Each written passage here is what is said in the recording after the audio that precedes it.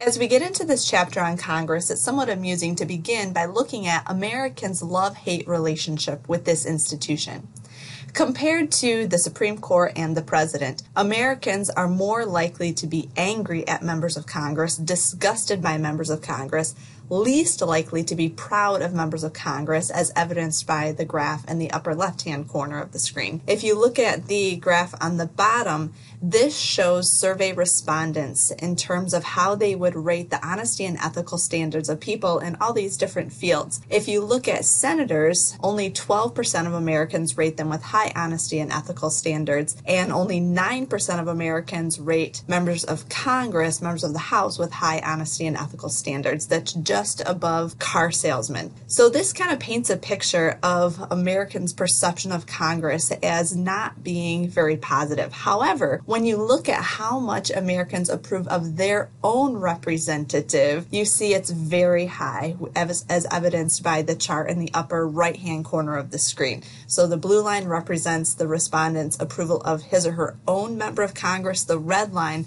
represents approval of Congress as a whole. And you see that there's a pretty big gap there. As of today, about 21% of Americans approve of the way Congress is handling its job. That's according to polling averages by RealClearPolitics.com.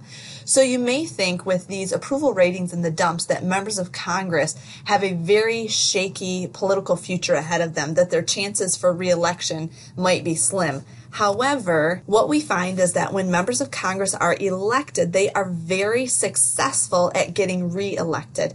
This is what we call in political science the incumbent advantage. So an incumbent, very simply, is someone who already holds elective office and is running for re-election. And what we find is that all other things being equal, and when I say that, I mean absent any scandal or corruption or huge missteps while in office, current members of Congress will get a larger share of the vote come re-election time simply because they're already in office. This slide shows you the re-election rates of members of Congress going back to 1964. And you can see that in a typical election year, members of the House are re-elected in rates of over 90%. Now, re-election rates in the Senate are a little bit lower. That could be due to the fact that senators go up for re-election every 6 years. Maybe they get a little farther removed from their constituents than members of the House, who are re-elected every 2 years. However, even in the Senate, re-election rates are typically over 80%. So how do we explain this? Why are members of Congress so good at getting themselves re-elected? Well, a lot of it has to do with the fact that Congress is designed to benefit its existing members. Keep in mind that members of Congress have control over public policy, right? Those are the rules for society and how we allocate our scarce resources. They can establish rules and allocate resources in such a way that benefits them and facilitates their re-election chances. Let's look at how.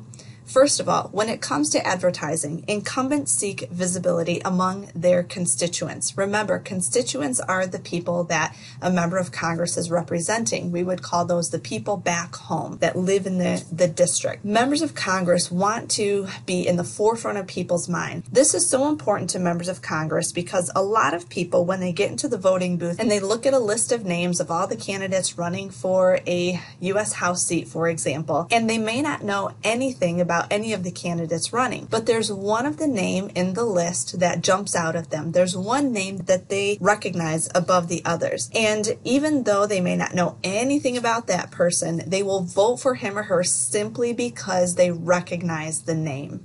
And members of Congress are very good at making sure their name is the one that people recognize. They do this by taking advantage of what's called the franking privilege. This is when members of Congress can send mail back to their districts at the taxpayer expense.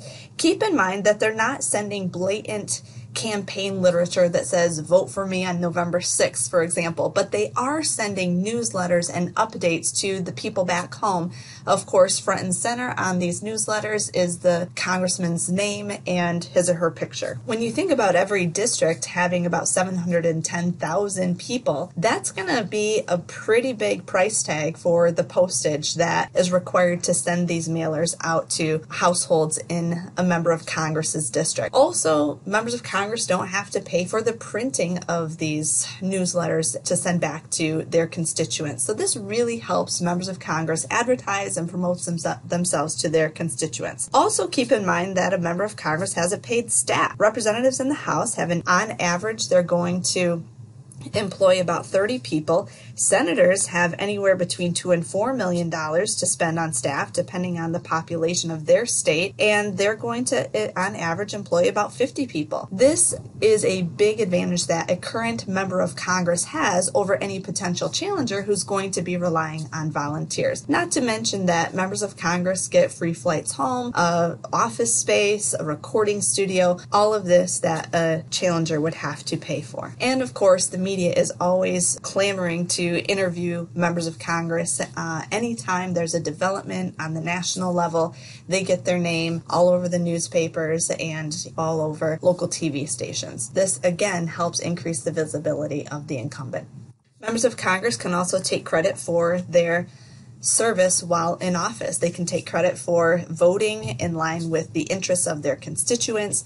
They have a proven track record, and sometimes it's been said that in politics and voting, it's more about the devil you know versus the devil you don't know. And even though some people may have qualms about their existing senator or congressperson, he or she is a known commodity. Tying this into Chapter 10 on interest groups, keep in mind also that interest groups will oftentimes rate members of Congress according to how frequently that representative voted with the interests of the group. And so these ratings are something that an incumbent can take credit for when running for re-election. They might go before their constituents and say, hey, I know that gun rights are important to you, and I have 100% A+ rating with the National Rifle Association, voting in line with their wishes and values. Also in Chapter 10, we saw how much the average candidate spent running for office for U.S. House races, U.S. Senate races, the presidency. And what we can see in this chapter is that incumbents raise a lot more money than potential challengers. That's indicated by this slide right here, where you'll see in 2018, House incumbents raised more than 4 times their challengers, and Senate incumbents raised more than 7 times their challengers. So potential donors to a campaign, they see their contribution as an investment, and they know that they're much more likely to get a return on that investment if they donate to an incumbent who's most likely going to get reelected than a potential challenger. And also keep in mind that as much as 70% of the time that members of the House and Senate are in office, they're actually raising money, piling up what's called a war chest, just a stockpile of campaign funds to use in the next election. All of this works to their advantage and actually scares off any potential challengers. Lastly, members of Congress are going to take credit for servicing their constituents while in office. This really comes in 2 forms. First, pork barrel legislation. This is money from the federal treasury that a member of Congress secures for a special project back home. These projects are oftentimes inserted into big spending bills. We sometimes call these omnibus spending bills. Sometimes they don't even go through the typical legislative process. They're inserted sort of in the dead of night, but they allow members of Congress to take credit for special projects back home. For example, in 2009, Congress passed this big $410 billion spending bill, and if you go through that bill with a fine-tooth comb, you'll find funding for over 9,000 projects that members of Congress in each of the 50 states secured for the people back home. For example, in that bill, you would find $485,000 for a boarding school for at-risk Native students in Western Alaska.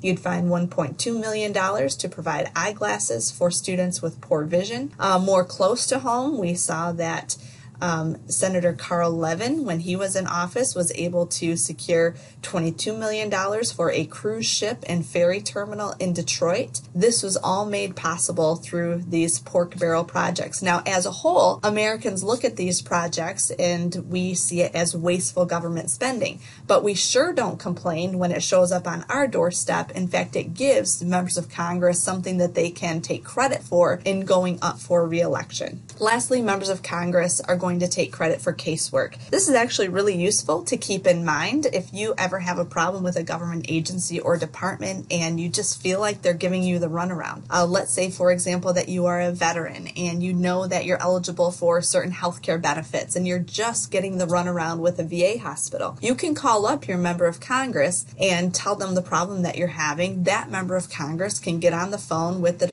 Veterans Affairs and pull some strings for you and help you get your problem solved. Members of Congress are oftentimes much more successful in getting results from government agencies and departments because, well, frankly, they set the budgets for each of those government departments and agencies. And if members of Congress come to believe that these government agencies are not serving the American people well, then they can open up hearings and start investigating and ultimately maybe even cut their funding.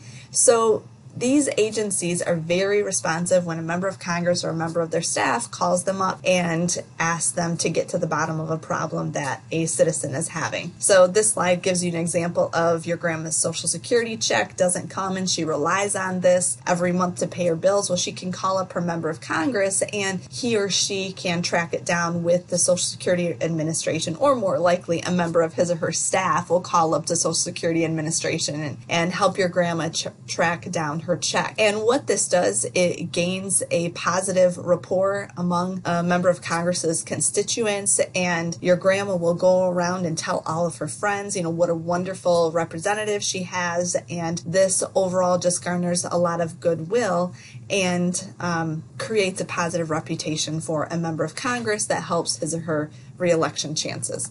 With all of these advantages that incumbents have over potential challengers, the question often becomes, should members of Congress be term limited? Right now, members of the House serve for 2-year terms, and as long as they can get their constituents to re-elect them, they can serve an unlimited number of terms. In fact, a representative from Michigan who just recently died, actually, John Dingell, holds the record for the longest years of consecutive service in the U.S. House, and he served for more than 59 years.